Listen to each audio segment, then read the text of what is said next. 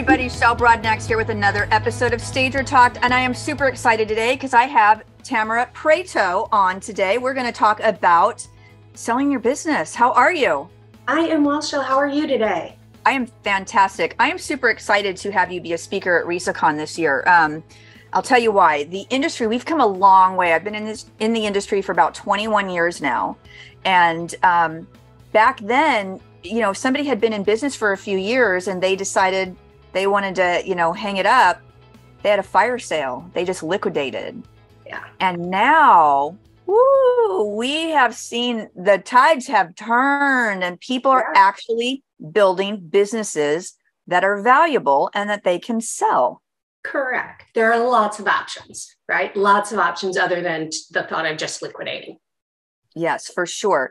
So can you just tell everybody briefly, what does value acceleration actually mean? Sure. So value acceleration is all about working to build in specific steps and stages to build more value into your business, right? And so there's several things that we look at. We look at your human capital, the people that you have. We look at the brand, your brand recognition, the strength of that. We look at your processes. And one of the other key things is really figuring out, can this business run without the owner? Right? So helping to build in value in all of these different places so that when it's time to make an exit, whether you're going to choose to sell that to management, to some of your employees, a strategic partner, if you're going to recapitalize, there are all these different opportunities to think about. So we work over the course of time with business owners to ensure that they get that max value when it's time to make some type of a transition. So it's really about connecting the dots, isn't it? It happens to be the name of your company, Connecting the Dots. Yes, it is. Yes, it is all about connecting those dots. And it's not something that happens. It can happen over the course of a few months. The idea is, as a certified exit planner, helping business owners understand that exit planning is good strategy, as well as the fact that we should be working on this over the course of 24 months or more to get the most value built into the business so that when that time is ready for whatever that transition looks like, again, you're reaping the benefits of all the time and energy that you've put into this business over the years. Yeah, absolutely. And I would think even to make it even easier, systems and processes to put into your business. I think a lot of us as entrepreneurs, I know I've done it. You start out and you got all the great ideas, it's happening, you're making it work, you're pulling all the strings, it's all happening for you. But then certain things, I'm just not going to focus on that so much, or I'm not going to mess with standard operating procedure manual and all those. Sometimes it's those little things that kind of fall through the cracks, like an SOP manual. Correct. That if you did it from when you first started your business and added to it and was massaging it, it's a living, breathing document all the time and changing.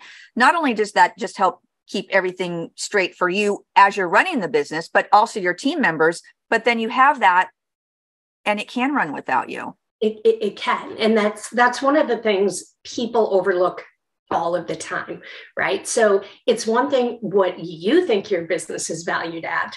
Right. The question is just like a house, right? In the eye of the beholder. What we need to do is build a business that is attractive to those on the outside, that when they look in, they see, oh, there is a process in place. They do have good people who can take the reins and who can run, and they know what they're doing. That's value. Right? So building up those processes, making sure you have the right people on your leadership team, or again, if you're a solopreneur or a small organization, just making sure that you have those things in place is what we really focus in on. Yeah, absolutely. So when somebody is more of a solopreneur, you have a very small team and you decide that you do want to sell your business. How much does it come into play, especially something that's so, I don't know if it's just particularly staging, or maybe it's more that you're servicing clients, I would say. When you're in a business where you have a clientele, where you want to sell the clientele with the business, how difficult is that to navigate? Yeah, so I think it's all about thinking through contracts, right? So again, just thinking about the different types of capital, you also have customer capital. So if all of your business comes from one client, if that client goes away, that's obviously a problem. right? And so the client piece is also another one of the capitals that we look at. So can we go in and sign some contracts so that the person who's looking to acquire the organization feels like they have something that they're actually tangibly getting more than a list, right? Because if I'm buying a business or an organization that has long-term recurring revenue, something like that is much more attractive to me than if I'm literally buying here the clients that I've worked with in the past. That's what you're buying. Those are two very different values, right? Absolutely. To an outside buyer. So when you have a client list, so would you help a stager, let's just talk about staging since we're stagers, would you help them to be able to navigate the conversations with their existing clients and letting them know that there's going to be a transition? I know a lot of people I would certainly want to do it and have a transition period where the owner stays on for a consultant to get you off the ground for a while and to help that transition be a lot smoother. Correct. And that's all in the art of the deal, right? So it's all in with that exit. What does that look like? How long is that former buyer willing to stay a part of it? Or are they looking for a clean break? Right. So having those discussions and being really clear, if you're the person selling, that you know what your next step is. And if you're willing to put in, I'm willing to do this for 6 months or a year or whatever that transition time looks like, but being really clear as the person selling the business, what you're really willing to do. Or are you at a point where you've had enough and I'm taking myself and I'm moving somewhere warmer, right? Or to a different place. Yeah. Yeah, absolutely. So I would be interested to know from a buyer's perspective, excuse me, from a buyer's perspective, do they typically, are they pretty much gung-ho, or do they have any reservations about buying a business where it is client-based, that they're worried that those existing clients, they won't like them or they won't get along? Or because, I mean, theoretically, they could spend $500,000 on buying a staging business and They could wreck it in 60 days. Sure. Absolutely. No different than probably maybe a real estate company, maybe a property management, those kinds of things where there is a lot of that personal relationship. And so I think, buyers are always timid. And so that's why it's so important as an owner to prepare ahead of time so that you are prepared for the questions they may have, for any objections, and to, again, really be able to step up and really prove what that value is and why you are pricing it at this level. Now, would you be able to tell stagers whether or not, let's say somebody came to you and they said, I want to sell my business. Through the process of what you're doing, does it take a little bit of time, or can you assess pretty quickly whether that's a business that is sellable as is versus, like right now, my CPA is running some numbers for my personal stables business, and he's going to tell me which direction to go. Are you able to do the same thing with somebody to say, you know what, it's worth it for you to actually try to sell it, or just shut it down and have it liquidate it?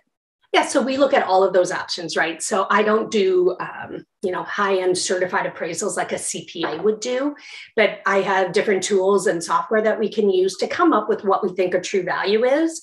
And then we look at what you think it is and where you want it to be. And sometimes that's in sync. Many times that is not in sync. Right. And so that gap between what you want to sell it for and what it's really valued at. So then what can we do in the next 9 months, 12 months to build that value up so that it is more attractive to then help someone, right? To truly sell. Yeah. Sometimes, things are sometimes things are just out of your control, right? So like something's got to happen now. So then we would work to do the best that we can to pull everything together very quickly. The idea, again, is if we can get people to think about this earlier, to start sooner, we can help ensure that they're going to get closer to what they want and what their business is truly valued at. Yeah, I would think it would be good even when you're just starting the business to have your goal. Yeah, I want to be in business. My goal is 10 years. And after 10 years, I want to sell it. And that's what everything you do from that point on is to support that end goal. Correct. So you build it around that. Absolutely. You make those steps. And some of the things that a lot of entrepreneurs and partnerships don't think about is their buy-sell agreement from the very beginning. What happens if something happens to one of the two partners? Oh, yeah. Right? Because depending on where you live, you may now be in business with their spouse. right? Do you want that? And understanding, like we take it all the way back to what are the arrangements if someone wants out, right? It's one thing if it's me, right? My company, one person, but it's a whole nother if you and I, Shell, are in a business together and we didn't really go down the path of making sure we understood if someone wants out, what happens, right? And how do we do that? And if someone, there's 5 things that happen a lot of times in business that a lot of people don't think about. And it's called the 5 Ds. And these are things that force your hand, right? Divorce, right? Yeah. So I'm now divorced. Now what happens to the business that either I own separately? Do I have to dissolve it to take care of other things, right? There's divorce, there's death. Obviously, no one wants to talk about it, but reality, right? There's disengagement, right? If you're a partner, your partner is disengaged, right? They're just not really interested anymore. What are you going to do?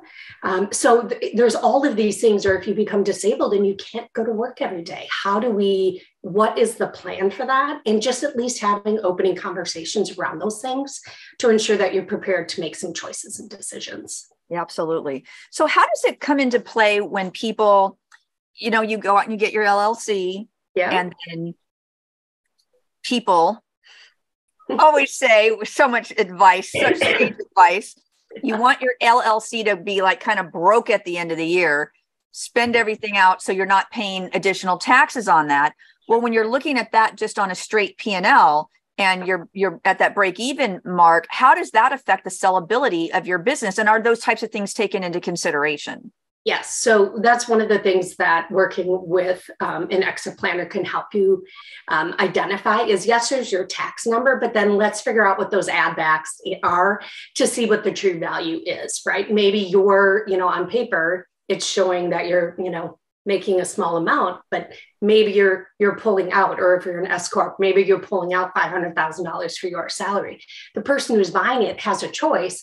Do they want to pull that much out or not? Right. And then so we work to pull those things in and out to determine what the true value of that business is, what that bottom line value is. Because, maybe you're in a super swanky office building and someone looking to buy your business maybe isn't as concerned, or they already have space. Well, they don't have that expense anymore. Therefore, right, there's more dollars dropping to the bottom line. So there's a variety of things that we do to look at to get to that true number. We don't go off of what's on your tax return. That's awesome. That's good. I've always been perplexed about that. And it's like, I never really thought about it. Like, how does that exactly work? I knew that you would have the answer. So we're good. Thank you. Good. So Awesome. with, there's another question I wanted to ask you about profitability with your business. So a lot of stagers, they just ask, what should our profit margin be? So is there a sweet spot for a profitability percentage on all businesses? Is it the same for everything, or is it different depending on the niche? Very, very different. It's very different. I mean, because you also have, right, like think about the capital going into, running a farm. The capital needed to truly run a farm and the equipment is staggering, right? Yes, it is. I might be able to come in and start a consulting business with a computer, an office, a chair, right? And maybe my business cards and a website, right? And so profitability is obviously important, but at the end of the day, it isn't just the profit, it's also the value, because the value is where, right, people pay more if something has a better brand. People are going to pay more if you have your processes and procedures in place. Even if maybe your profit margin looks the same, businesses are more attractive based on all kinds of criteria. And that's what we need to do, is build off of that and make sure that businesses are attractive to those on the outside. But yes, everyone needs to have profit, right? Number one. Yep. We must be profitable.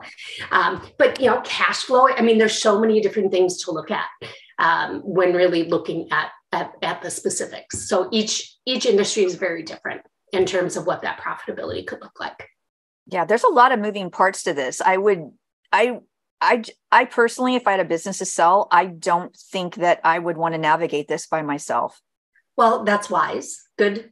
Nicely done. It's true. The idea is having someone that's in your corner, not necessarily, so, the work I do, and again, this is an example, but the work I do in exit planning is I'm the advocate for the business owner. That's what everyone needs. You need to find yourself an advocate who's on your side, right? I don't sell life insurance, right? So I'm not in trying to advise someone to, oh, well, you should do this so then you can buy a product from me. My job is, find an advisor of some sort that you as a business owner trust that can help guide you through the whole process. Right? I don't do legal work, but I bring in legal experts to maybe supplement what you might have to make sure that you have the best plan in place so that you're paying the least amount of taxes when some kind of a transition happens. Right? So the key is just finding someone to help you through that process. Part of the other thing that I do with my clients is I'm an accountability partner. Right? So I help ensure, let's look at these things in the next 90 days. Right? Not all of it, but let's pick 2 or 3 things to knock off the list in the next 90 days, right? And guess what? Then I check in between, right? How's it going? Did you call your attorney? Is everything set up here, right? So really finding someone that is that trusted advisor for you that will help you through the process. Yeah, I couldn't, now that I'm thinking about and talking to you more, it's like, I can't imagine it would just be silly just to try to do this because you don't know what you don't know. You don't. I mean, you could really be undervaluing the business. You could be taken by somebody who might be a little bit more savvy than you are about this in the first place. There's just so many things that could go. There's a lot to consider, for sure. There's a lot to consider, and it takes some time, right? And again, you want to have that control, right? So that you can, at any point, be ready should an offer come, some unsolicited offer. You want to be prepared to be able to be like, oh, I feel really good about this versus like, gosh, I really hope this is the best that I can do, right? You want to know those things in advance. I think about, aging, a lot of friends dealing with aging parents. The idea is you plan in advance for where they would want to go when it's time. Because if they fall and something happens to them, at that point, you're not in control anymore. Right. Right. You're being told they have to move to here, and this is where there's a space. And so the same thing with your business, right? Putting the owner in the driver's seat so that you're in control, so that you can make the best choices and decisions on your timeline.